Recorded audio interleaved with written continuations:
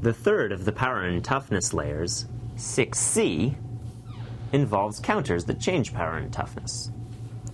The power and toughness can be represented as a number of different things as long as they're counters. In this case, incremental growth says put a +1/+1 counter on target creature, 2 +1/+1 counters on another target creature, and 3 +1/+1 counters on a third target creature. You can't cast incremental growth unless there are at least 3 creatures in play, because each of them needs a separate target. If Dauntless Dourbark gets 3 +1/+1 counters, its total power and toughness are going to be equal to the total number of forests and tree folk you control, plus 3, because there's 3 +1/+1 counters on it.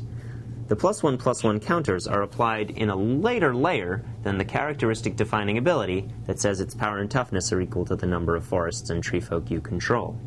That means that even though it has a definition setting the value of the stars, the +3 still applies.